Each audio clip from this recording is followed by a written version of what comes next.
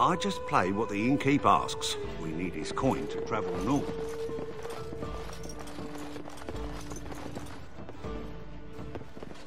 You're here about food. Take it up with that bleeding runt by the chantry. I got other gear to sell.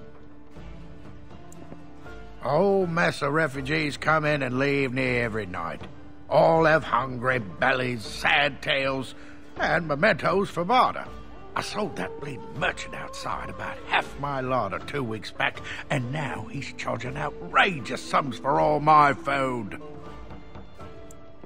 You did? Well, I don't know what to say to that. Thanks.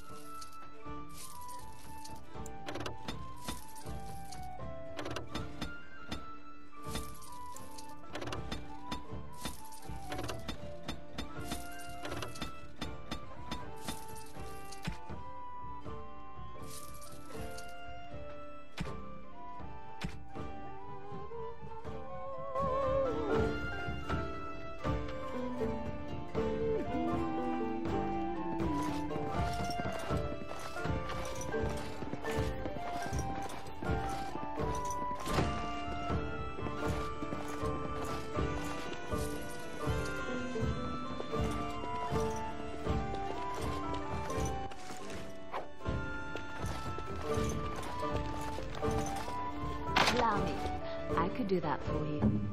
Speak.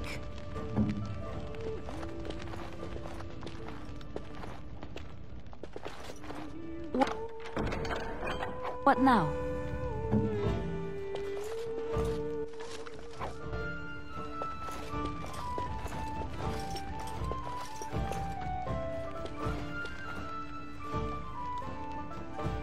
I'll have no fighting in my kitchen. Out with you. I'm scared. When are we going home?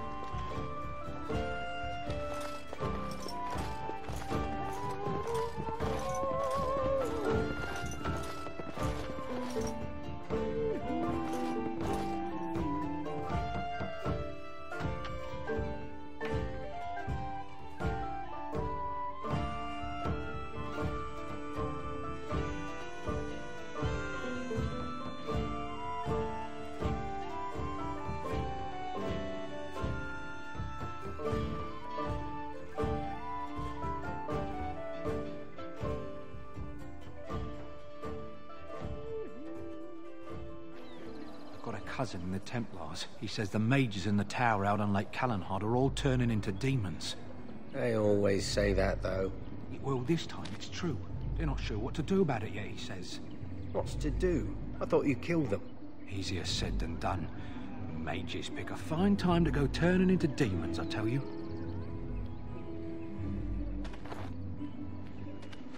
Yes? Lothering? I think it started as a settlement by the river, and then grew when it became the place where two roads met.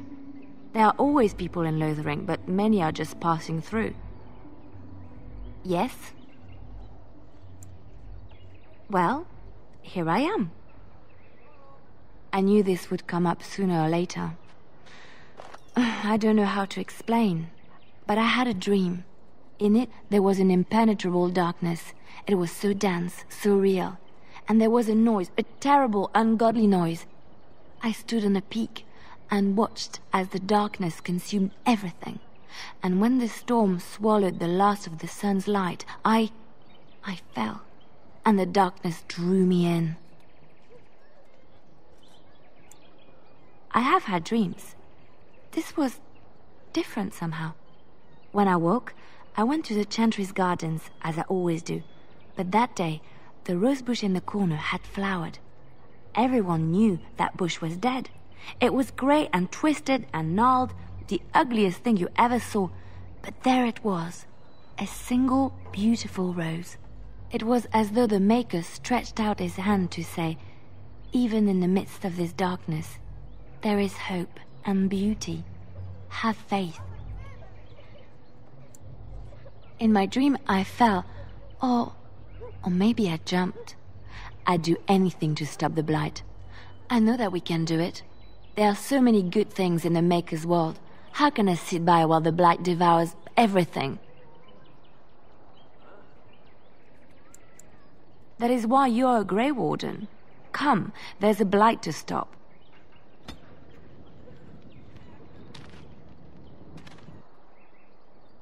Yes?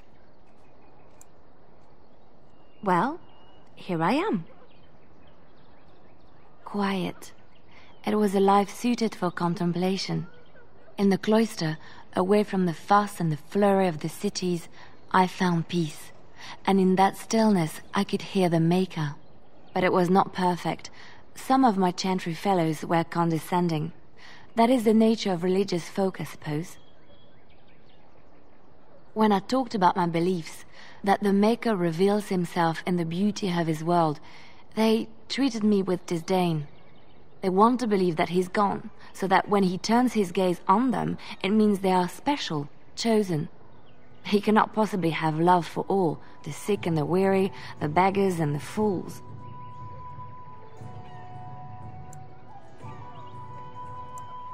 Thank you. Maybe I am wrong. But it is the Maker's place to decide if I am worthy, not men, not the Chantry. But there is work to be done, and I have talked enough for now. What do you wish of me? We are hardly alone, so privacy is not an option. It is your question, however. Ask what you will.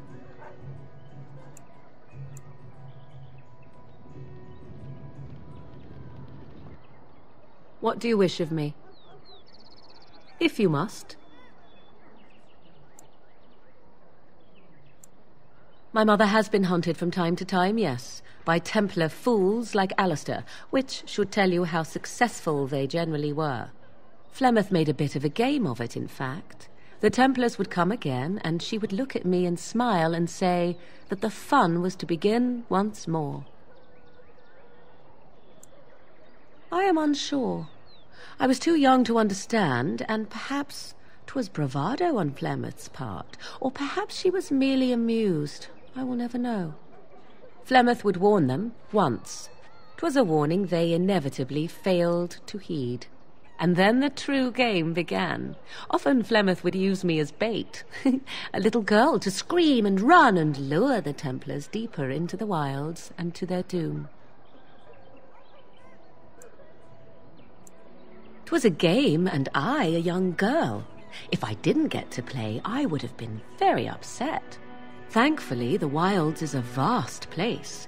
Once they found us, Flemeth would simply move us elsewhere, and we would be lost within the forest once again. I did not understand the danger we faced until I was much older. I had never heard of apostates or maleficarum. You do not know?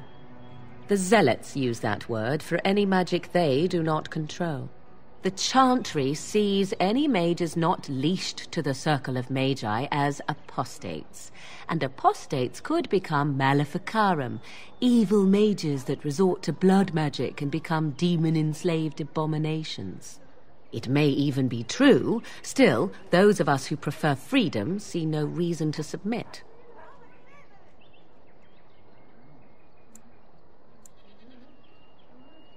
Thank you for small favours, then, at the very least. Enough of this talk. Let us return to the task at hand.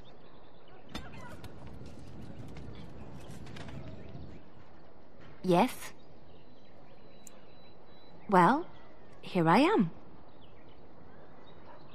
What is meant by someone like me?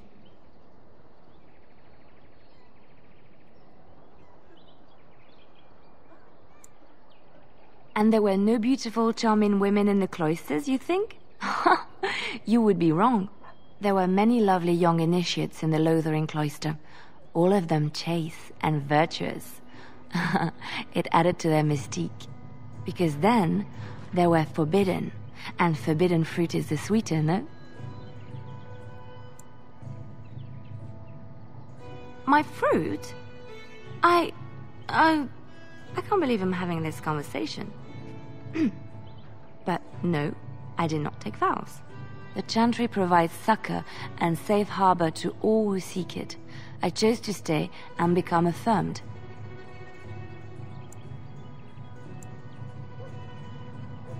The Chantry does not pride, and you should. I desired time apart from the world. I was a traveling minstrel in Orlais. Tales and songs were my life. I performed, and they rewarded me with applause and coin. And my skill in battle? Well, you pick up different skills when you travel, yes? Yes, of course. Let's move on.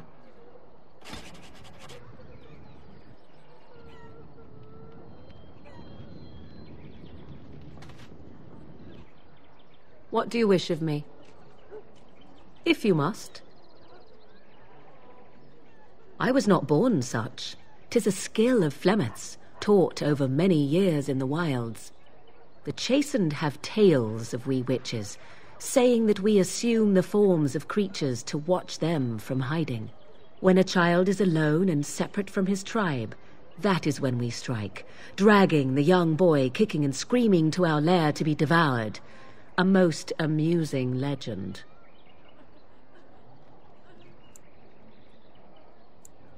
So I assume. My mother has walked the wilds far longer than I. Who am I to suggest what things she has done and not done in her past? Why do you ask? Is there something specific you wish to know? The form of an animal is different from my own. One may study the creature, learn to move as it does, think as it does. In time, this allows one to become as it is. I gain nothing by studying another human. I already am the same as they are. I learn nothing. So the answer is no, my human form is the only one I possess. There were nights when the wilds called to me, 'tis true. You look upon the world around you and you think you know it well. I have smelled it as a wolf, listened as a cat, prowled shadows that you never dreamed existed. But my life is as a human. I am under no illusions to the contrary. They do not shy away from me. To their senses, I believe I seem like any other of their species.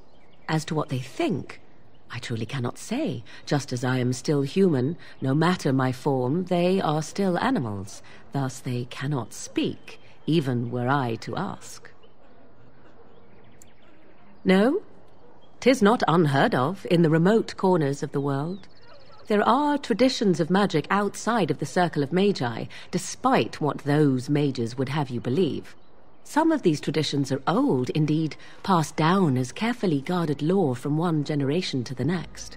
The zealots of the Chantry would uproot all such practitioners if they could, but as luck have it, some still exist. My mother is such a one.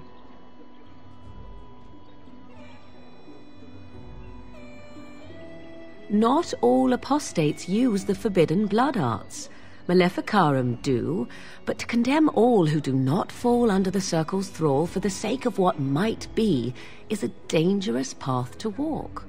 There are those who look on the word apostate as meaning freedom.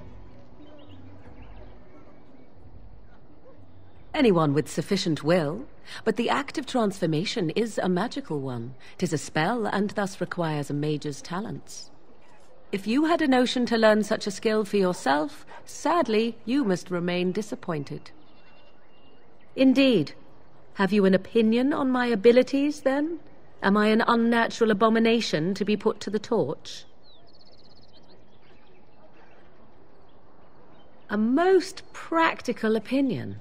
Far more so than any man I have spoken to. But enough of such talk. Let us proceed, lest the dust gather on us.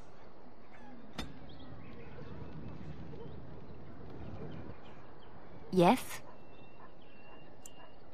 Well, here I am. Of course I do. I love stories far too much to keep them to myself. Everyone should be able to benefit from them, I think. Which one? It will come to you soon, I'm sure.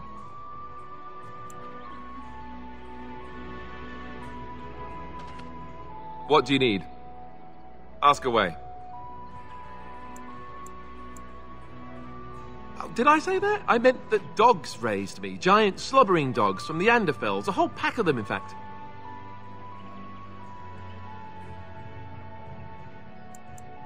Oh, there you go, listening to me again. You'd think you'd have gotten past that already. I ended up in the Chantry, sure, but I didn't start there. Let's see, how do I explain this? I'm a bastard. And before you make any smart comments, I mean the fatherless kind. My mother was a serving girl in Redcliffe Castle who died when I was very young. Our Lehman wasn't my father, but he took me in anyhow and put a roof over my head. He was good to me, and he didn't have to be. I respect the man, and I don't blame him any more for sending me off to the Chantry once I was old enough.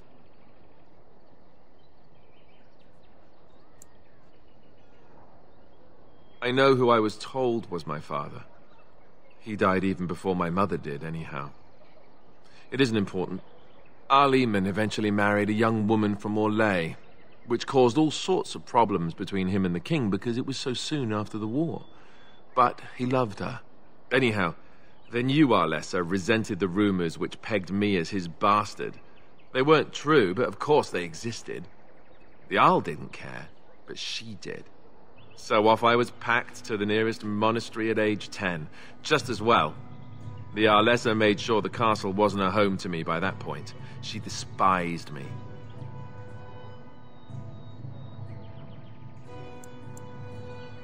Maybe. She felt threatened by my presence, I can see that now. I can't say I blame her. She wondered if the rumors were true herself, I bet. I remember I had an amulet with Andraste's holy symbol on it. The only thing I had of my mother's. I was so furious at being sent away, I tore it off and threw it at the wall and it shattered. Stupid, stupid thing to do. The Arl came by the monastery a few times to see how I was, but I was stubborn. I hated it there, and blamed him for everything. And eventually, he just stopped coming. And raised my dogs. Or I may as well have been, the way I acted. But maybe all young bastards act like that. I don't know. All I know is that the Arl is a good man, and well loved by the people. He also was King Caelan's uncle, so he has a personal motivation to see Loghain pay for what he did. Anyway, that's really all there is to the story.